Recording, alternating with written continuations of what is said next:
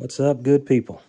Hey, I've got an update on this machine right there. Now, if you've been watching any of the other videos I've made, you might have seen this one before, and you'll notice that's not a Commodore key, that's a C64 key. This is one of the replicas. Notice no cartridge port.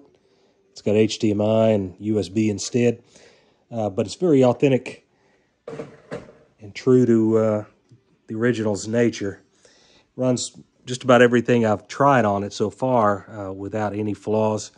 And it's great because it's got the ability to run not only the ones that it came with, but you can put your own on a USB stick and just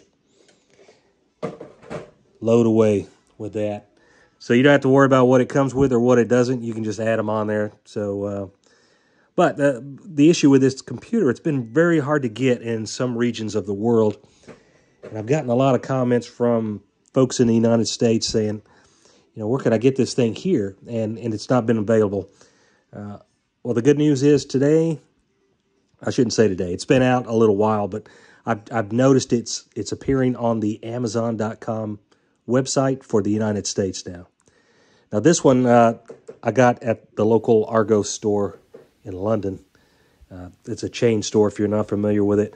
They had them in there, and I wasn't. I didn't have to order one as a result.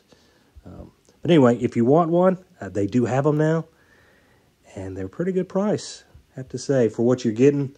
I know it's emulation, but it's really good emulation because you get a physical keyboard that works, and yeah, it looks the appearances alone make it well worth it. So I just wanted to make this quick video and point out that if you're looking for these, they are available now on Amazon's website. And yeah, great little computer.